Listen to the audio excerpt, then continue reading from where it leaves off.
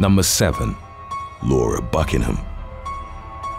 Former Marine Laura Buckingham was sentenced to 10 years of probation in the spring of 2019 for trying to orchestrate her ex-boyfriend's murder. Leading up to February of 2016, the Tennessee native had been embroiled in a bitter custody battle with her ex, Bradley Sutherland. 29-year-old Buckingham, a respected veteran with multiple tours of duty, hid her rage under a facade of domesticity through her work as a baker. She at one point was pictured on the cover of Southern Indiana Living, rolling dough with her toddler child in her lap. In February, Buckingham was living in Kingston with her boyfriend and fellow Marine, Joseph Chamblin. His time in the Corps had been marked by controversy, as he'd been one of 4 Marines videotaped urinating on the corpses of Taliban fighters in Afghanistan in 2011. The 17-second clip went viral and caused outrage, resulting in Chamblin being court-martialed and demoted. Buckingham told the former sniper that she wanted Sutherland to go away and asked if he knew someone who could help. Chamblin wanted no part in the plot, and after recording a few conversations with Buckingham on the matter, went to the authorities. The woman was then introduced to a potential hitman who was actually an agent of the Tennessee Bureau of Investigations. Buckingham agreed to pay $30,000 for him to kill Sutherland and handed over part of the money. Prior to Buckingham's arrest on February the 24th, law enforcement in Louisville asked Sutherland to fake his death as part of the investigation. The man staged his own murder in a parking garage, an experience he later described as traumatic, comparing the entire ordeal to a Hollywood movie. Photos of the mock crime scene were sent to Buckingham, who then paid the undercover hitman the rest of the money. The woman, who'd once turned down a modeling career to join the Marines, pleaded guilty to solicitation for first-degree murder. In December of 2018, as reflected by court records, Buckingham blamed post-traumatic stress disorder from her service in Iraq and Afghanistan for taking out the contract. Number 6. Lamore Whitehead. On May the 22nd of 2022, in what was reported as an unprovoked attack, 25-year-old Andrew Abdullah gunned down Goldman Sachs employee Daniel Enriquez on the platform of a Manhattan-bound Q train. Abdullah later turned up at a legal aid office in Tribeca, and his surrender was negotiated by Lamore Whitehead, founder of the Leaders of Tomorrow International Church. Whitehead showed up to the 5th Precinct in a luxury Rolls-Royce and wearing a designer blazer. The high-profile case brought attention to the lavish lifestyle, dubious dealings and checkered past of the man whom some media outlets had nicknamed the Bling Bling Bishop. In the mid-2000s, he'd operated an extensive fraud and identity theft operation through which he'd taken out over $2 million in loans. The money was primarily used to purchase Range Rover cars. More than 50 victims from states including Tennessee, Georgia, and New York had had their identities stolen. Whitehead served 5 years at the Sing Sing Correctional Facility and was released in 2013. Within a year, he founded his ministry, registered as a for-profit business and marked by various shady practices. Whitehead claimed to have started a youth mentorship program with the collaboration of the Brooklyn District Attorney's Office and the NYPD. Both institutions refuted his claims, with the former sending him a cease and desist letter. While ostentatiously displaying his wealth in public, the bishop was sued in 2011 by parishioner Pauline Anderson, who claimed he'd stolen her life savings after promising to help her purchase a home. Whitehead at the time was running for Brooklyn Borough President and allegedly told Anderson he'd used her $90,000 as a donation towards his campaign. Leading up to 2022, the bishop stated he'd never solicited funds, even though his ministry's website had a donate button. For years, Whitehead had maintained a close relationship with New York City Mayor Eric Adams. Some suspected that it enabled the bishop to maintain the appearance of functionality for his church, in lieu of a noticeable fall from grace. In July of 2022, Whitehead and his wife were robbed at gunpoint of roughly $1 million in jewelry during their church's services. Many were unsympathetic to the bishop's plight, particularly given his constant flaunting and the refocused attention on the Anderson suit. Number 5. Rebecca Warren. Close to midnight on December the 26th of 2019, Michigan officers initiated a traffic stop in Auburn Hills after they'd received multiple calls about a Jeep Cherokee moving erratically. The driver was a visibly intoxicated woman who, through her slurred speech and stumbling movements, revealed that she was a U.S. Senator. 48-year-old Michigan Representative Rebecca Warren failed her field sobriety test as she was unable to walk in a straight line or recite the alphabet. She refused to submit to a breathalyzer test, but a search warrant later led to her blood being withdrawn at a local hospital. Warren was revealed to be nearly 3 times over the limit. She was subsequently charged under Michigan's super drunk law, which imposed severe penalties for drivers found with a blood alcohol concentration of 0.17 or greater. During the arrest, which was captured on dashcam video, Warren told officers that she was going to be the most famous arrest they ever made, that they were going to be on TV, and called the incident career-ending. The latter statement came to fruition. In February of the following year, Warren pleaded guilty to a reduced charge of misdemeanor driving while intoxicated. She was sentenced to 1 year of probation and 10 days of community service. The incident severely affected her political presence, and she didn't seek re-election in 2020. Number 4. Dale Massad.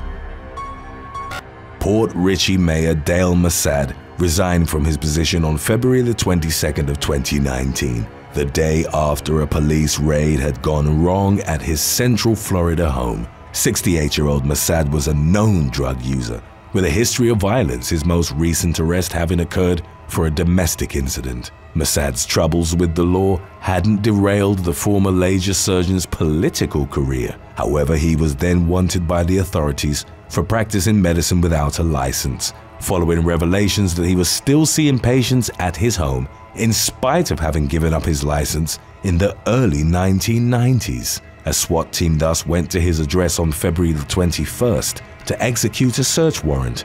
As later reported by Pasco County Sheriff Chris Noko, Massad was known to own multiple guns. Given his pattern of aggressive and threatening behavior, the SWAT team involved in the raid knew, according to Noko, they were headed into a high-pressure situation. Massad fired 2 shots at the officers when they entered his house. Fortunately, no serious injuries were reported, and the gun-toting mayor was taken into custody. Massad later tried to pursue Florida's Stand Your Ground law, claiming he'd thought the officers were actually home intruders. He was charged with multiple counts of attempted first-degree murder of a law enforcement officer. Massad struck a plea deal and admitted aggravated assault on a law enforcement officer, a weapons charge, resisting arrest with violence, and practicing medicine without a license. The disgraced mayor was sentenced to 3 years in prison. Hey, it's Carl. Be sure to subscribe and leave your comments in the comments section below, and maybe, just maybe, we'll get your video going next. Number 3. Ike Ekweremadu.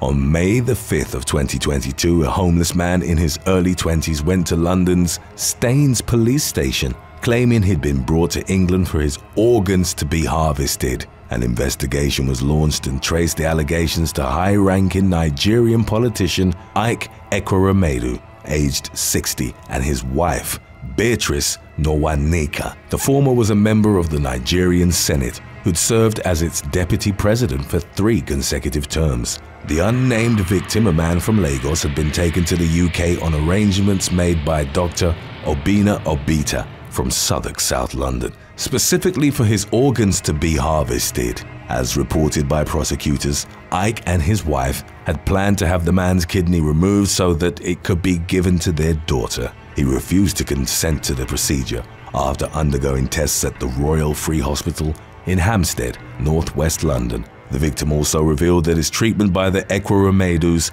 following his refusal had been akin to slavery. He was eventually able to flee the house where he'd been kept and was homeless for 3 days. Before turning up at the police station, Ike and Beatrice were arrested at Heathrow Airport on June the 21st after arriving on a flight from Turkey. During their bail hearing in July, they denied any wrongdoing and that any exploitation had occurred.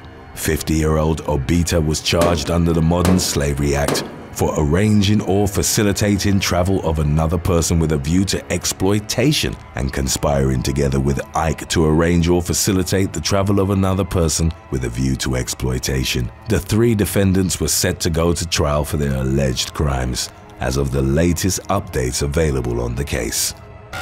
Number 2. Wisdom Awoot.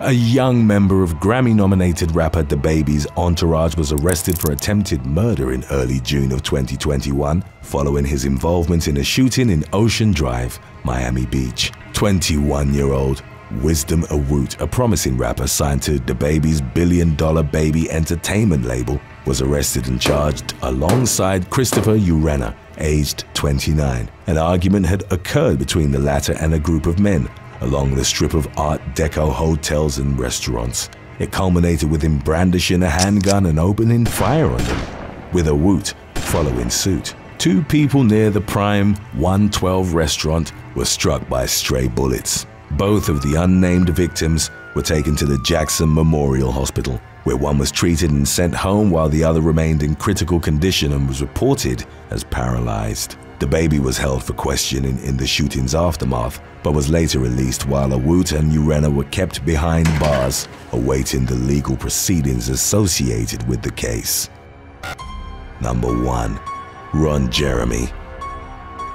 Ronald Jeremy Hyatt, professionally known as Ron Jeremy, was at one point ranked by Adult Video News as the #1 adult film star of all time and broke the record for most appearances with over 2,000 starring roles. Jeremy was also highly protected by the industry and took advantage of his position to assault countless women. While prevalent in the adult performer community, his abusive behavior went largely undetected in the mainstream media. His popularity kept growing, amassing millions of fans through his goofy comedic persona, and he raked in millions of dollars through various ventures backed by his position as the king of adult entertainment.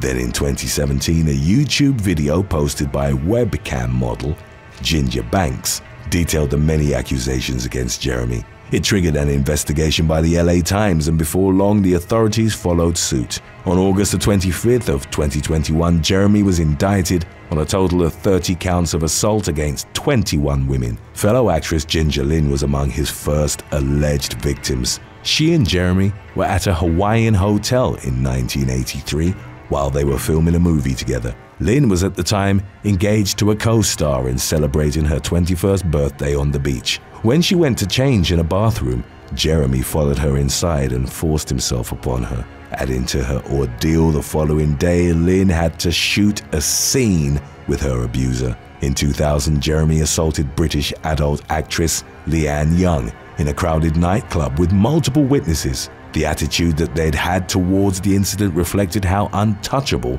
Jeremy was at the time when someone told Young, "That's just what Ron does." As Jeremy's fame grew, so did the brazenness of his attacks, with some openly occurring at fan conventions or various bars and nightclubs, predominantly in West Hollywood. His victims, many of whom were in the adult industry, were hesitant to speak out because of Jeremy's power and influence, while also fearing that they wouldn't be believed given their profession. The disgraced performer fully denied the accusations, claiming his victims had buyer's remorse. As of the latest updates on the case, the trial against 69-year-old Jeremy was suspended in March of 2022, pending a mental health evaluation as he'd become incoherent in court and didn't recognize his attorney.